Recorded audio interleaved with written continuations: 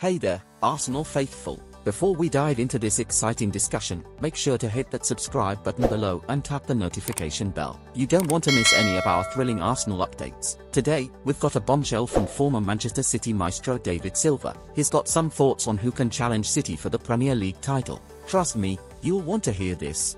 David Silva, the Premier League legend, has spoken. He believes only one team can go head-to-head with Manchester City this season. David Silva, Arsenal are the only team I can see who maybe have a chance of challenging City. The rest? I don't think they can. It's clear that City has been a powerhouse, but who's in the race? Manchester United? Well, they had a shaky start. Newcastle United? Not looking great. But what about our beloved Gunners? Arsenal had a strong run last season, finishing as City's closest rivals, and they've been making moves.